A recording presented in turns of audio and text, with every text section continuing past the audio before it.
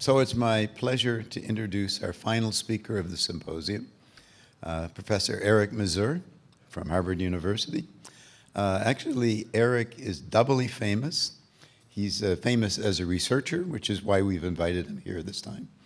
But he's also famous as an educator. I think he holds a dual position, as a matter of fact, at Harvard, both in the education faculty and in the physics faculty. And perhaps we'll see his educational skills, because he says he's going to put us to work. So I don't know.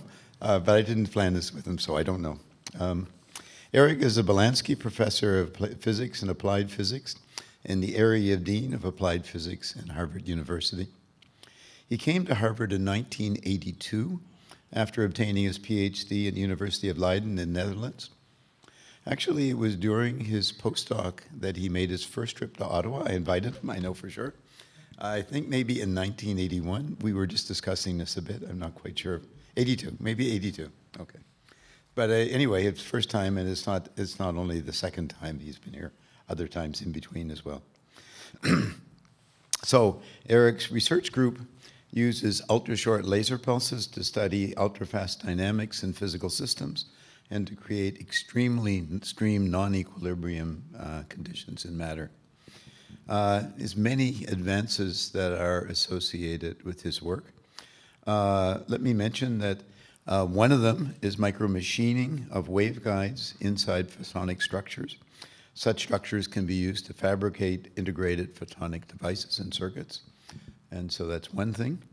Also, he's used tightly focused laser beams to interact with biological samples. I don't imagine you're going to talk about biology, but just so you know what he's done. He's interacting with biological samples. That is, it allows nanosurgery on the scale of organelles inside small cells. So he's got a number of awards. I'll mention a few. He was awarded the Young Presidential Young Investigator Award in 1988. He's a fellow of the American Physical Society. He's awarded the Award of Excellence in Education by the Council of Scientific Society Presidents. He was selected in 2006 as one of 75 most outstanding American physicists.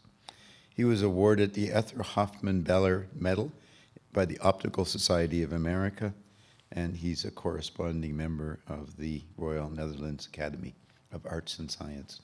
So it's great to welcome you back to Ottawa.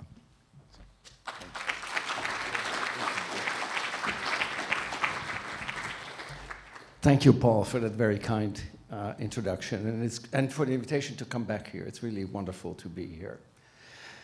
So I'm going to talk about none of the topics that Paul mentioned. I'm going to talk about old physics, the index of refraction, and in particular about making that index of refraction zero and the type of optics you have when the index of refraction is zero. And I'm going to start, I know I'm the last speaker of the day. You must all be tired. I am tired. So I'm going to keep this really, really basic. But as Paul mentioned, my work is not only in optics, it's also in education.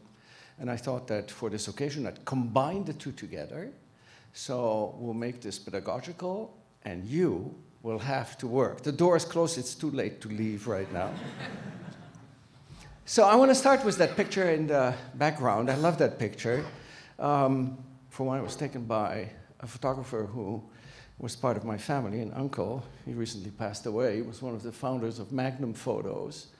But the main reason I like this picture is that it shows the manuscript for the book Optics by Newton, which he published in 1704. And on top of it is the prism that Newton used to look at refraction. In fact, it's open, the manuscript is open on the page describing refraction.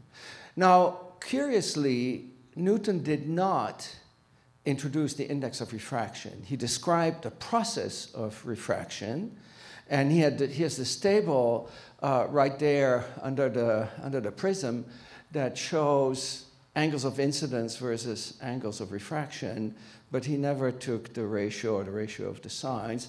That was done actually about 100 years later in 1804 by Thomas Young, who for the first time introduced the index of refraction, N. I don't know why he chose the letter N, but well, maybe it's the second letter in the word index. I have no idea. But that letter N is the subject of this last talk of the day for you today. So I'll talk about the index. Where does it come from? What determines the index? And then we'll venture into a regime that has not very much been explored yet. What happens when the value of the index goes to 0? And since I'm an experimentalist, I wouldn't just be telling you all these things if I didn't have some experiments to show you. So let's start with the index. Where does it come from? I'm going to start really, really basic at sort of the undergraduate level. It comes from the wave equation, which follows from the Maxwell's equation, which contains this product of mu, the magnetic susceptibility, and epsilon, the dielectric constant, which is not a constant, it depends on the frequency. And if you substitute a sinusoidally oscillating wave into this equation, you get a relationship between the frequency omega and the wave vector k. And again, this product of epsilon and mu pops up there in the denominator, the square root of it. And that square root is defined as the index of refraction. Now, in general, epsilon and mu depend on the frequency and on the material, of course. And therefore, the index of refraction also is a function of frequency. Where does that frequency dependence come from, and what does it look like in the sort of very general terms in the optical regime? So it's determined by epsilon, and it's determined by mu. What do epsilon and mu actually tell you? They tell you how a material reacts to an external electric and magnetic field. So it's, in a sense, embodies the response of a material to an external field. Let's first look at epsilon, and then we'll look at mu. I'd like to start with a little illustration from Purcell's book. I don't know how many of you know Purcell's book on electromagnetic waves, on electrodynamics. It's a beautiful book. And when he introduces epsilon, he basically talks about a medium between two capacitor plates. And as you charge the capacitor plates, you polarize the atoms inside the medium that is in between those two plates. And as you polarize those atoms, you attenuate the field between the plates. And in a sense, epsilon is a measure of the attenuation of this electric field.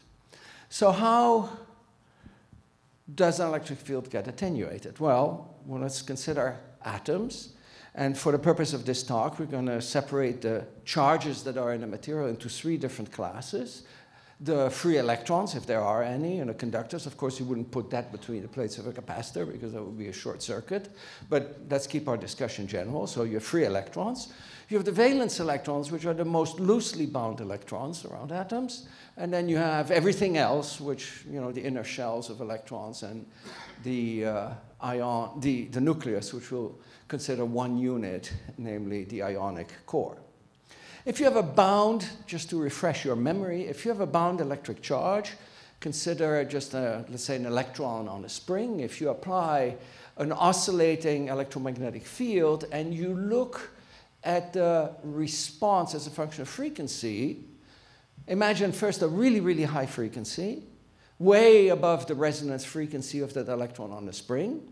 Nothing happens because the frequency is way too fast. It's like taking a swing and shaking it way above its resonance frequency. You're not going to get much amplitude. And if there's not much amplitude, there's no attenuation. So for really high frequency, epsilon is equal to 1 right here. What about low frequency? Well, you know, if you take a swing and move it very, very slowly, you get a certain amplitude. So that means the electron is going to get displaced from its equilibrium position and therefore attenuate the electric field and therefore contribute to epsilon, which is why at 0 frequency or low frequency, epsilon is larger than 1. As you approach resonance in between those two extremes, the amplitude will grow very large. The phase of the swing will be out of phase with the driving force, and therefore the amplitude can actually increase and the attenuation can increase, but then it very rapidly decreases as it goes to higher frequency. That's sort of the dispersive wiggle that you see in the real part of epsilon, which I've denoted here, epsilon prime. Of course, when you are at resonance, there's a lot of dissipation. The amplitude is at its maximum, and therefore there's also an imaginary contribution to epsilon, which is that dotted line. Now, that's sort of an imaginary model of one electron on one spring in a real material, such as the materials that we have around us. Differently situated electrons will have different resonance frequencies, so there'll be many of these dispersive wiggles all over the electromagnetic frequency spectrum. But if you plot for some sort of a hypothetical material, epsilon as a function of frequency over a very large frequency range, all the way from, let's say, radio waves to X-ray, you see a plateau-like dependence as shown here. At really, really high frequency, on the far right end, none of the charges that we've shown can keep up, and therefore the material is essentially a vacuum, and epsilon is 1. At lower frequency, typically around the visible, the valence electrons slosh back and forth and contribute to attenuation of the electric field, and therefore epsilon goes up. At still lower frequencies, the much more sluggish ionic cores go back and forth, further attenuating the electric field, giving rise to the next plateau.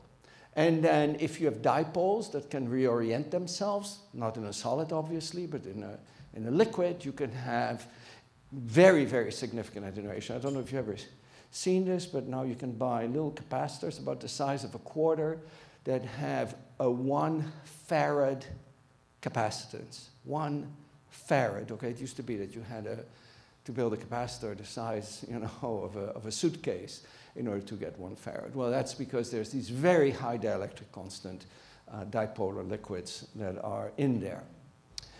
So in reality, of course, there'll be much more structure for any real material, but most materials have an epsilon that depends on frequency in these plateau-like regions that go from high epsilon at low, and therefore high n at low frequency, and low n at high frequency.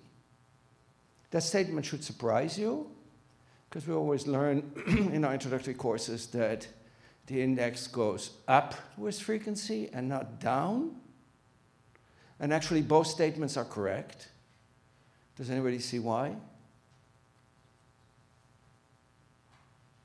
This is not a very difficult question. I'm going to ask you way more difficult questions later on.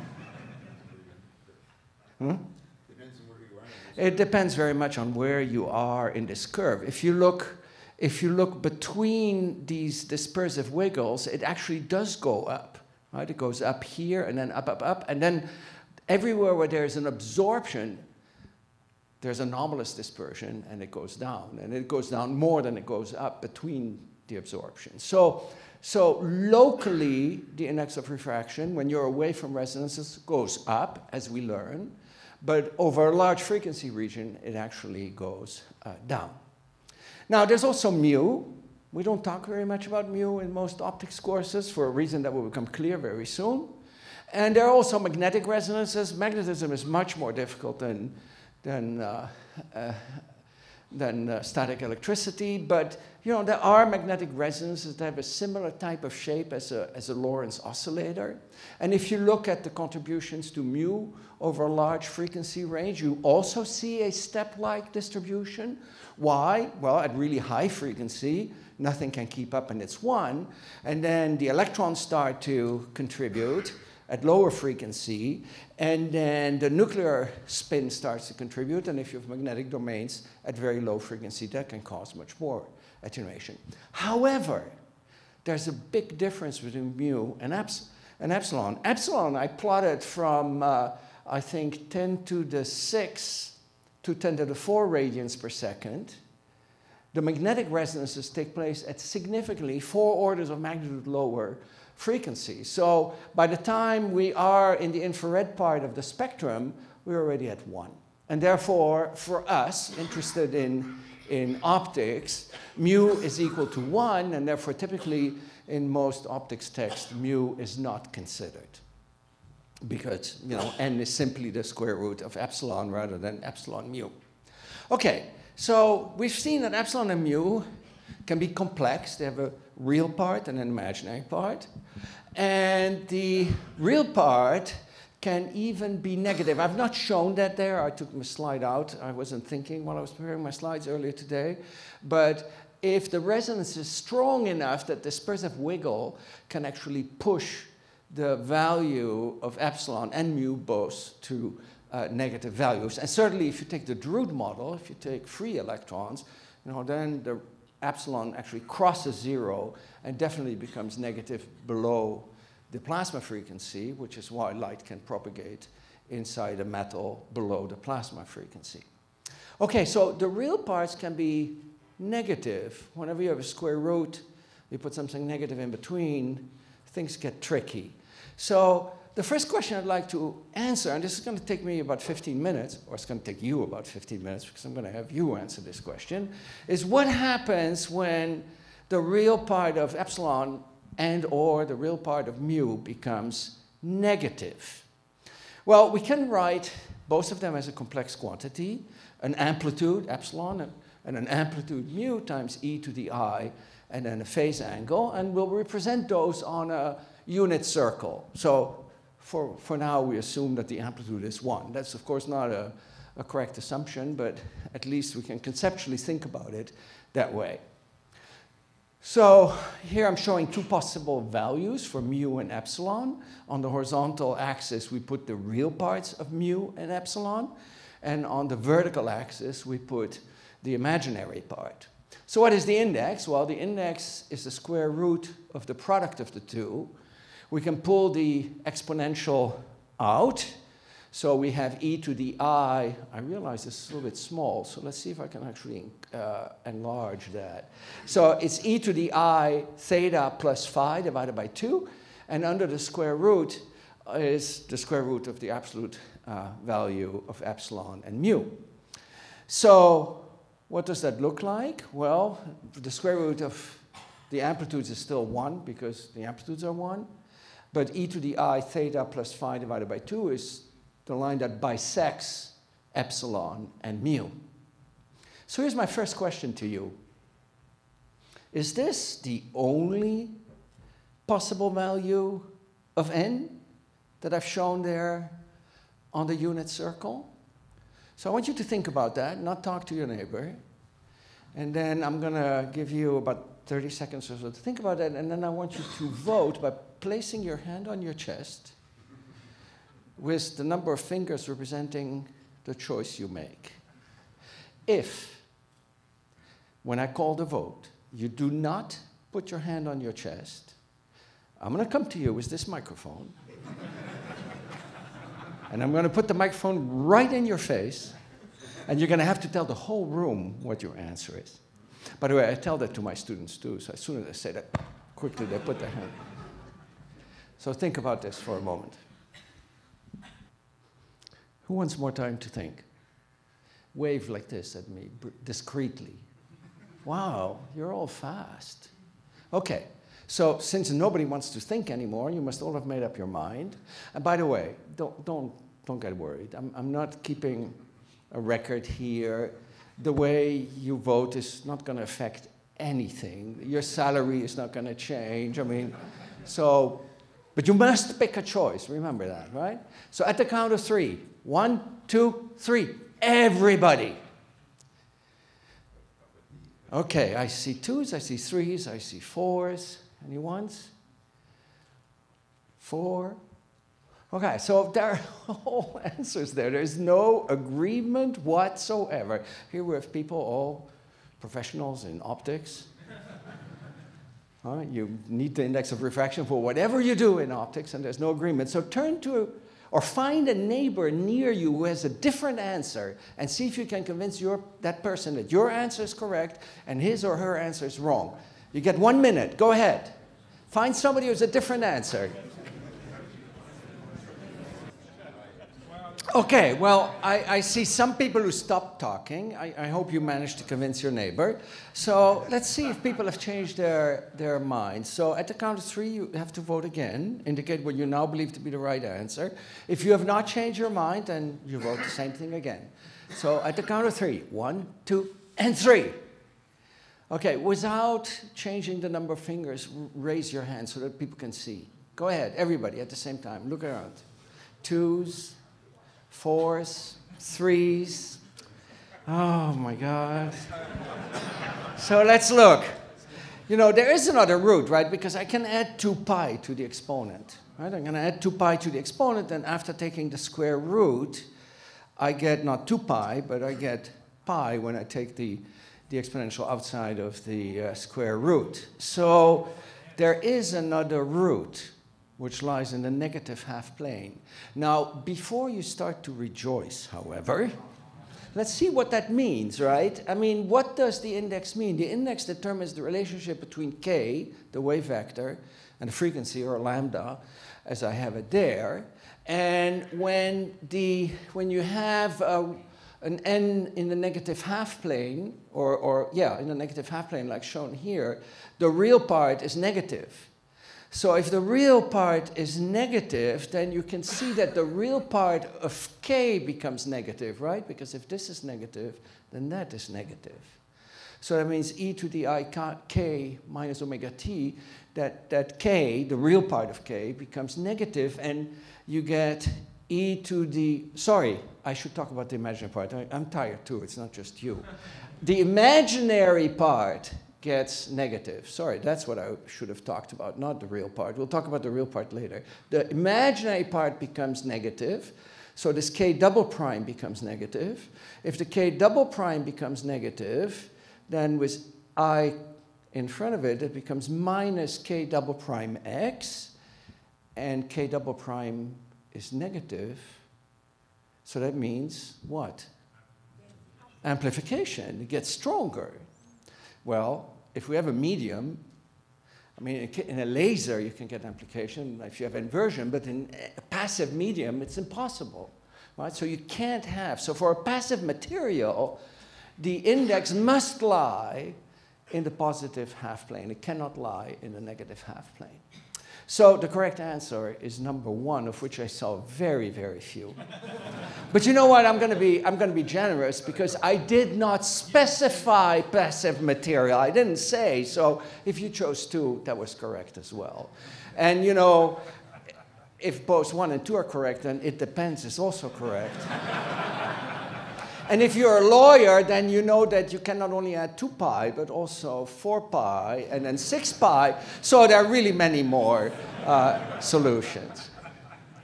All right, I won't be as generous on the next question, okay?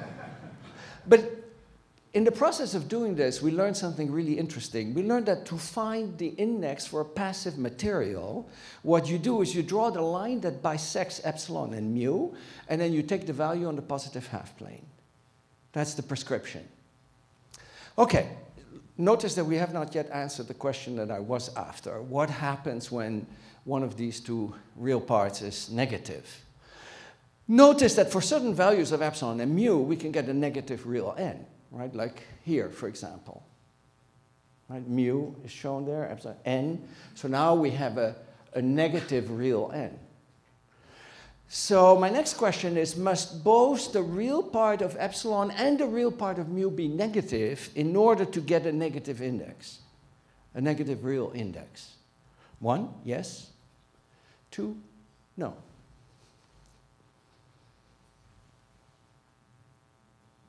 At the count of 3. 1, 2, and 3. Okay, I see mostly 2s here, which is indeed the correct answer, so I won't have you talk because there are not enough 1s there. Because look at what it shows there, right? I mean, if you have, wait, pardon me, let me go back, I went too far. If you have mu like that in the first quadrant and epsilon in the third quadrant, then n still lies in the second quadrant. However, and this is the important point, you need a magnetic response in order to get a negative index. Right? If mu is stuck at 1, you cannot get a negative index. Okay, now we'll deal with that problem later. What would happen when the real part of n is negative? We looked a moment ago at the imaginary part. Let's look now at the real part. If the real part is negative, then k prime is negative. If k prime is negative, that means that the phase velocity is in the opposite direction, which is weird. Of course, this is what it would look like. Okay, here's a COMSOL simulation of a wave getting into a medium. Look at that. Goes in. Let's follow a red phase front. It comes into this negative index material. There it hits the front, jumps to the back, travels towards the front, jumps to the back, and comes out. It's as if it infinitely fast transfers to the other end of the sample, travels back, and then out. Isn't that weird? Does that mean that some kind of signal can go, superluminal, faster than the speed of light? That term, by the way, physicists have tried to eradicate that for over 100 years, and it keeps popping up left and right. Let's first establish the following, right? Does this violate causality?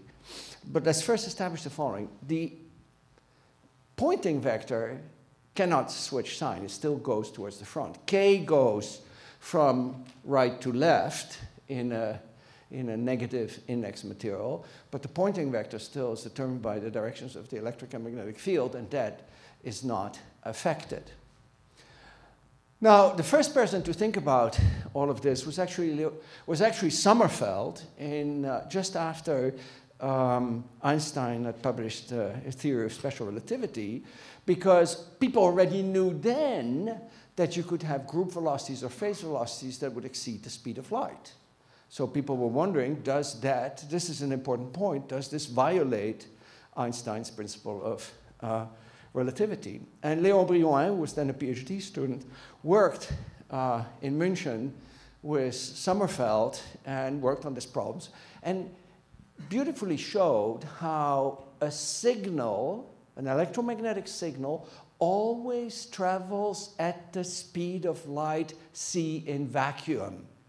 Through a material or not, it's always the speed of light c in vacuum. And they published some papers in 1910s, 20s, early in the 20th century. And when Brillouin later in his life was in New York, he spent part of his time as an applied mathematician at Harvard, and then had different jobs at, I think, Bell Labs and other places. He started realizing that people were again talking about superluminal signal propagation, and he published this book, which I think everybody should read, everybody in optics, Wave Propagation and Group Velocity, where he republishes some of the original articles with Sommerfeld. Just Google Brillouin wave propagation, and you'll find the book. I don't know if this is legal or not, but the whole book is online. And the first thing he does is actually he makes a really good argument, right? The wave inside the material is a superposition of two electric fields. The external electric field from the wave that is incident, plus the electric field that is due to the polarization of the atoms in the material. And if you consider an atom on the far side, it cannot react to a wave that hasn't arrived there yet.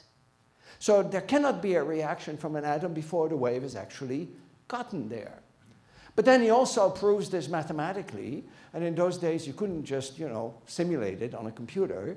You had to work out these integrations, and they take something like 10, 12, 13 pages. It's quite a tedious read. But he shows that the signal, he analytically shows that the signal always travels at the speed of light c. So I can animate it for you. The problem with the animation I showed you the first time was, it was for a CW wave.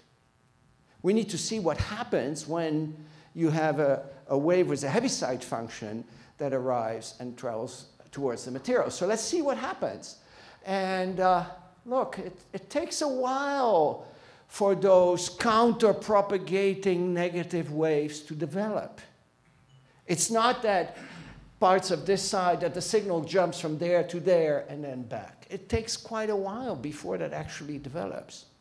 So let's plot this a little bit differently. I'm going to take each and every frame of this little movie and take one row of pixels and put it on a plot with distance on the horizontal, and between the dashed lines is the material, and time in femtoseconds on the vertical. So you can see that the phase fronts arrive at the speed of light c in vacuum. And then you can see that it actually takes a while for the reverse propagation to develop. Let me get an annoying arrow out of the way here. You can actually see that the group velocity is about a quarter of the speed of light in vacuum. It's not bigger, right, because we have distance versus time. So you have to flip the plot to think about speed. But look carefully. This right here, there's some stuff there. And in fact, if you blow it up, you can see that there are high-frequency precursors. And that makes a lot of sense, right? Because the time when a wave is switched on, at that time you get lots of spread in frequencies. And the highest frequencies are going to experience the lowest index of refraction. It's like vacuum. So the blue frequencies are going to get through before the red frequencies. You see blue beautifully here. But now look at this. This is so beautiful. The signal itself always travels at the speed of light c. That very front always travels at the speed of light c in vacuum, material or not. Doesn't travel faster. It doesn't travel more slowly. It travels exactly at the speed of light c. Biwan showed this 100 years ago. This is a way of seeing it. I think it's something that is worth realizing. So look at now my finger here at the front. Notice that it just keeps moving through. You can see it in this little animation. If you look at the front, it just went through always at the same speed. Okay, so now that we've done this, we can classify materials. And now I'm going to classify non-lossy materials, which means that I'm not going to talk about materials where the imaginary part is substantially non-zero. Those are not interesting because light doesn't propagate through them. So that means I only have to look at the real part of epsilon and mu, and I'm going to put those on the two axes there. So in the regime that you have a positive epsilon and a positive mu, you have dielectrics. When epsilon, and then you have the k vector pointing in the same direction as the pointing vector. In the next quadrant, with a negative epsilon but a positive mu, you have metals, in which case you have no propagation, but you have an evanescent wave. In the opposite quadrant of dielectrics, you have negative index material. The k points in the opposite direction of S.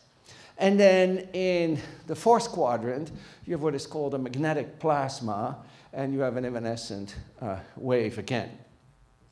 Now, dielectrics, as we know, are limited by diffraction.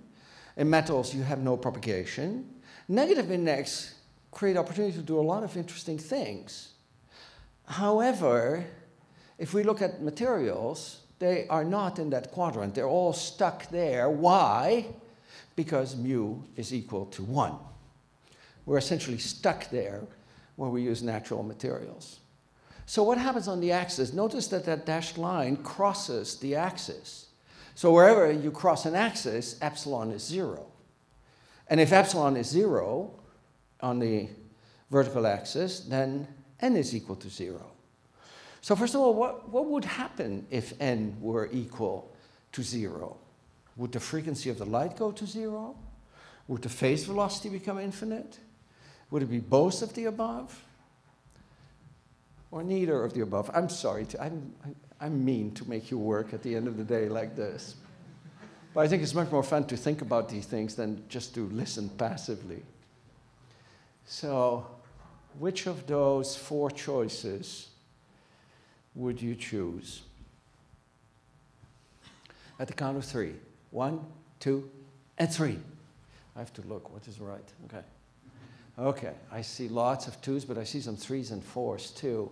So let's see what happens. The wave equation, right? So if epsilon is 0, let's look at the wave equation there at the top. If epsilon is 0, then that term drops out. Wow. That's amazing, right? Because now the wave equation is a very different equation. What kind of equation is it? A Laplace equation, exactly. Where do you find the Laplace equation in electromagnetics? In electrostatics. So all of a sudden, the solution of electrostatics become true even though we have a wave. And in fact, if n is 0, then k is equal to 0, so the spatial dependence drops out. And we sort of recognize electrostatics. The electric field is the same everywhere. It varies in time at terahertz frequencies, but it's the same, just as if we had electrostatics. And what about phase velocity? Well, the phase velocity is omega over k, so if n goes to 0, then 1 over n goes to infinity, so the phase velocity becomes infinite. Still doesn't, of course, violate causality, because the same arguments that I used hold, but the phase velocity becomes infinite, which is the correct answer. The frequency, of course, is determined by the external source and can't change. So what does it look like? Well, if you have an ordinary material with an index larger than 1, the phase fronts are more closely together in the material. If you go below 1, they get spaced out more. And if you go to n equals 0, the field is completely uniform. It still oscillates up and down at the same frequency as the external field, but it's uniform. And in a negative case, which you already saw, it's counter-propagating. So this would be a zero index material with a uniform. We've, in the simulation, shown, still accounted for some losses, which is why there's a slight decay in the intensity there. So what can we do with uniform phase? Well, imagine we have a waveguide, and we put a zero index piece in there. The phase, as the wave arrives in the zero index material, is completely uniform. If we were to put something in there, the phase would just, the light wave would just go all around it and come out just as if it was not there. Perfect cloaking. Of course, only at the zero index frequency, and this is not something practical, but kind of interesting. Also, you could overcome diffraction limits. You could take a waveguide and overcome the necessity of slowly tapering down the diameter. Light is very fussy. If you take it from a waveguide of a certain width and squeeze the diameter, you lose intensity. You can't couple the light in. With a zero index material, you essentially get tunneling of the light over very short distances. So to get, let's say, light from a macro or mesoscopic scale to a nanoscale, a zero index material would be great because it could permit you to couple very fast. The question is how? Well, one way would be to have epsilon go to 0, but epsilon and mu not only affect the index, they also affect the reflectivity.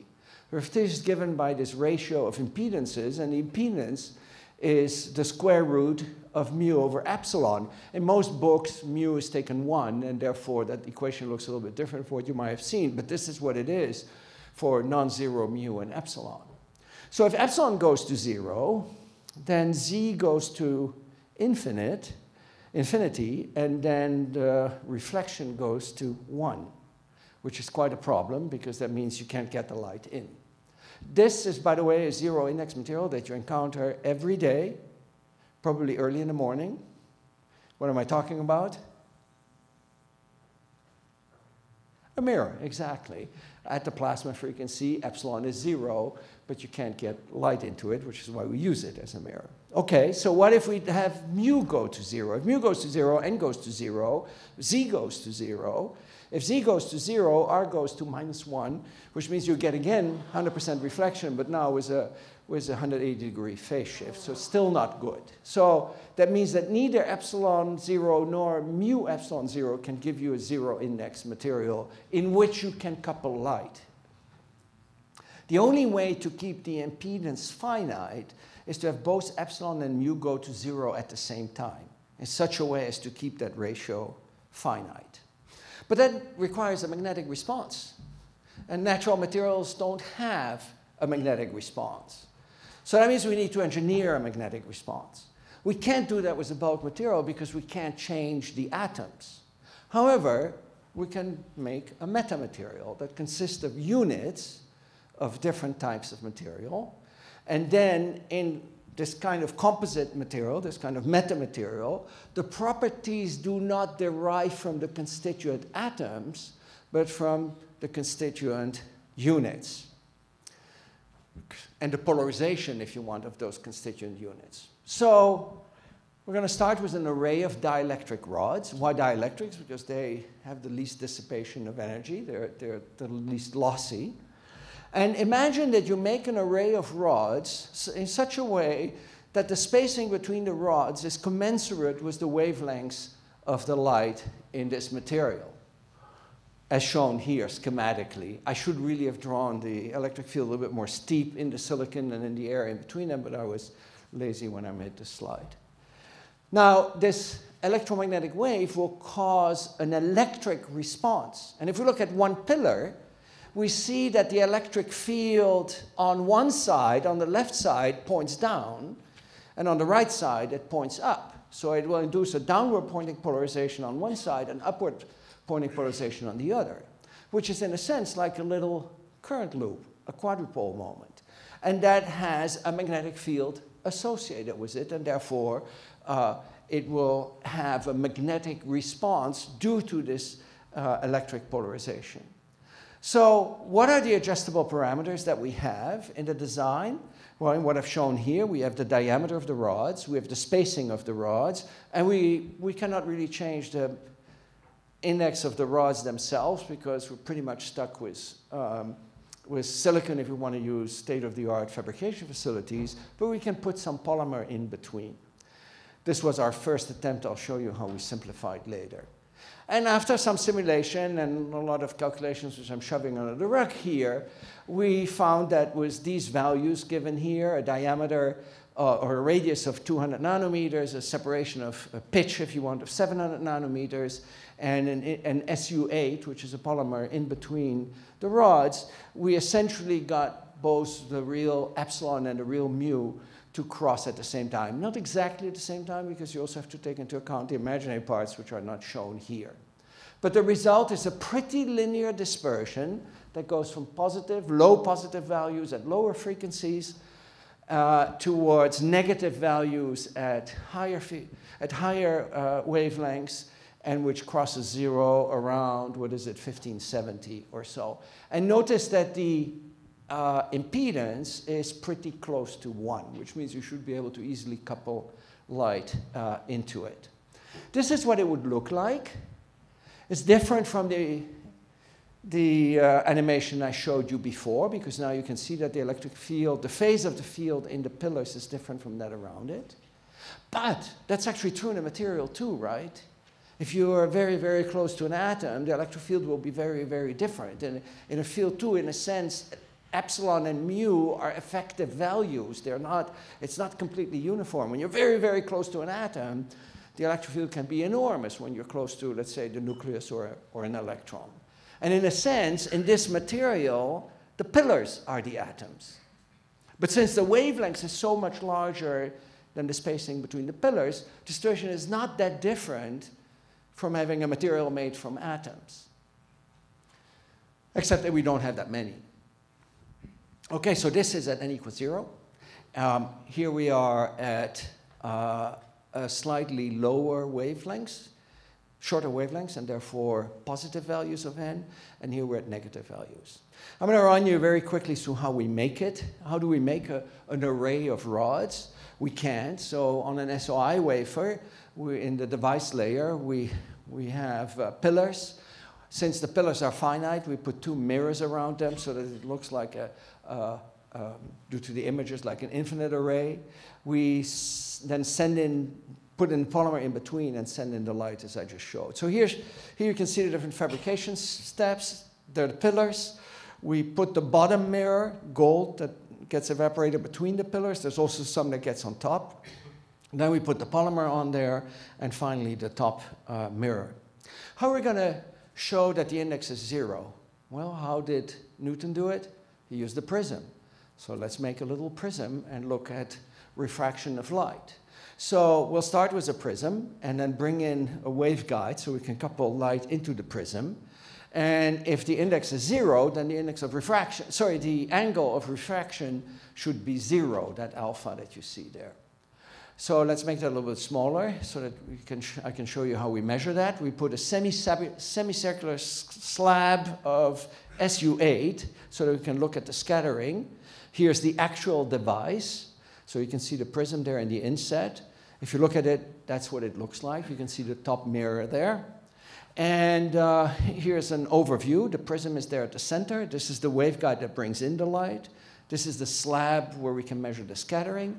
And we have a calibration wavelengths around. If you look very carefully, we have another replica of the prism there so that we can measure the pitch and the radius. We make many of these devices varying the pitch and the radius in case our simulations are not exactly correct. And now we're going to measure that angle alpha as a function of incident wavelengths. So here's a picture under the microscope.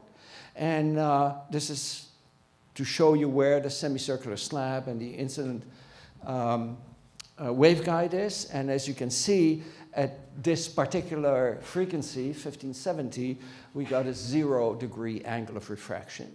So we can take these little pictures, bend them straight, put them on a plot, and then change the wavelengths. When we go to shorter wavelengths, we see a positive angle and therefore a positive index of refraction. When we go to larger wavelengths, we see negative index of refraction. This is the simulation and the actual measurement. So how do we find the index? Because the index is not the angle. Well, Snell's law, so that's not very difficult here. The retrieved values measured and simulated, you can see a clear crossing at 0. If you want more detail, much more than I can provide here, I refer you to our publication. So let me use the last few minutes to tell you where we've gone since then. So much has happened that I had difficulty choosing what I was going to tell you, but I won't give you too many details here. The first thing is that the mirrors create a lot of losses, ohmic losses. So we decided, let's just remove the mirrors. What happens if you remove the mirrors? If you remove the mirrors, you replace ohmic losses with radiative losses. Because remember, if you have something that has 0 index, then it emits light off of any surface perpendicular to that surface because the critical angle is 0. So if you remove the mirror, it just radiates perpendicular to. But it turns out that those radiative losses are about the same order of magnitude as the ohmic losses. So we repeated the whole experiment, and now the fabrication is really simple because it's simply an air hole array rather than polymer in between the mirrors and so on. And then Arad, who's here in the audience, came up with a brilliant little idea. Let's simplify it further and just take a single row out of this material. Then we have a 1D, one-dimensional, 0-index metamaterial waveguide. And if we have a waveguide, of course that will be leaky because it will leak at the left and the right, but we can put a photonic bandgap material there to prevent radiation. So what happens when you have a 0-index waveguide, or let's say low-index waveguide? If the wave goes in, it gets very long. In fact, it gets stretched beyond the diffraction limit. So you can actually directly, with a microscope and your own eyes, see the wavelengths. Now, of course, you can't do it with a traveling wave, but if you send in 2 pulses, you can observe the standing wave pattern. So we built this waveguide with a photonic bandgap structure. This is what it looks like. This is what a simulation shows you should see when you see this pattern. And here's the first measurement, which actually, to my knowledge, is the first observation of the effective wavelengths of light inside a material. So now you can change the wavelengths and measure the distance between nodes. And from the distance between nodes, you know half the wavelengths. The index follows simply from the ratio of the free space wavelengths and the effective wavelengths, and you retrieve your index straight from there, except that you don't get the sign because there's the absolute value. So again, another publication that gives more details than I can. So the last minute, I think there are very interesting applications ahead. because the index of refraction appears in many places, both in the denominator and in the numerator. Things blow up or things go to zero. Just give an example. The Einstein A and B coefficients depend on n and 1 over n. So that means that spontaneous emission should be suppressed. Stimulated emission should be enhanced. Fantastic platform for quantum optics, provided we get the losses under control. You may remember this equation from nonlinear optics. If the n there goes to 0 in the denominator, that nonlinear optical term blows up. Of course, we know it won't really blow up. This was done in a perturbative approach, and it's no longer perturbative when the denominator goes to 0. But you can see that interesting things will happen in nonlinear optics there. And it's more than just the intensity. It's also related to what we call phase matching. So let's look at four-wave mixing. 2 pump photons in, you come in with a signal, and an idler is generated. This process has to satisfy energy conservation, which is already shown on the left, but also momentum conservation, which means that the k vectors, and these are vectors, not scalars, need to add up to 0. And in general, that is not possible in a collinear arrangement. Now, we have linear dispersion, so that may happen, but what happens as we slide through that n equals 0 point? If SP and I are all positive, we have what is shown at the bottom there. But if we slide I, O, and so the idler comes out in the same direction as the pump and the signal. But if we put the idler right at 0, something interesting happens. Because now that wave vector will be 0. The phase will be the same everywhere. And the idler should come off in any direction perpendicular to the surface. So you should see both forward and backward idler, which you can't see in the positive index regime. What happens in the negative index regime? So we slide it even further now. The I goes all the way there. Then K points in the opposite direction. Which direction does the idler come out now? Well, remember, in the negative index regime, K points in the opposite direction, but the pointing vector is still in the positive direction. So in that case, we should again have only the idler in the forward direction.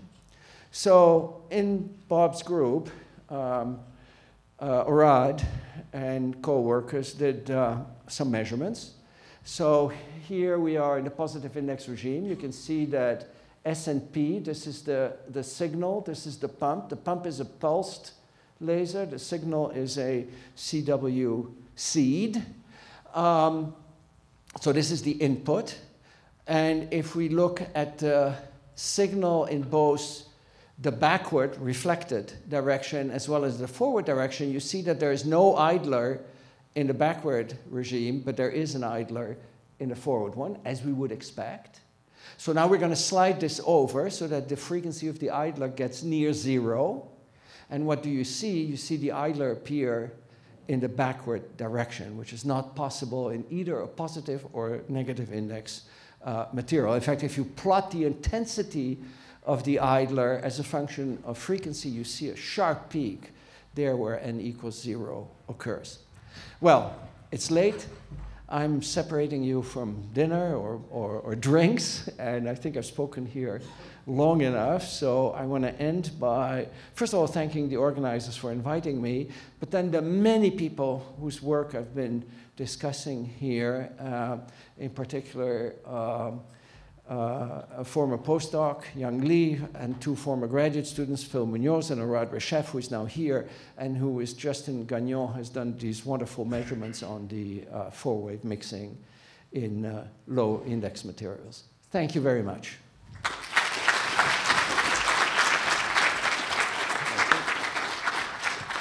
I have 2 questions. So if you go to the second slide, I think where you show the refractive index as a function of wavelength, please.